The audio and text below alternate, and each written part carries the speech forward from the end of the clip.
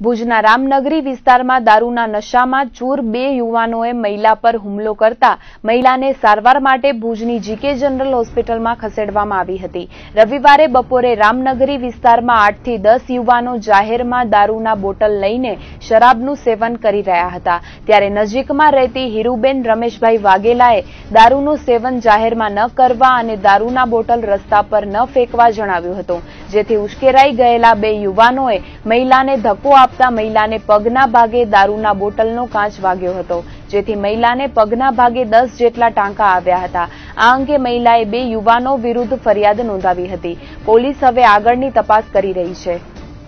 worry दारू पीने bottle अमे वरी बाहर निकलिया ने तो खाई ने बाहर निकल हेठ न निकली तो छोकरा बाटला घा करता था तो मारे थी ना रे भाई छोकरा तमे अँ बोटल रोड पर घा करो तमे वच्चे तमारा घर वच्चे तमे अँ रोड पर आवीने बीजाना घर कने नाखीने तमे कांचना शीशा घा करो तो अमारा ऊपर आवे ने पछी आवीने अमने बाजूवाळा ने के तमारा घर तो छेटा है तो तमने कोई कहे नहीं तो ये छोकरो मने गार दीधी तो मैं क्यों के तारा बापनु है तो तू अँ आवे छोकरो मने भेगो धक्को दईने 3 जणा हता मने मारवामां सामजी खीमजी जयंती खीमजी 2 भाई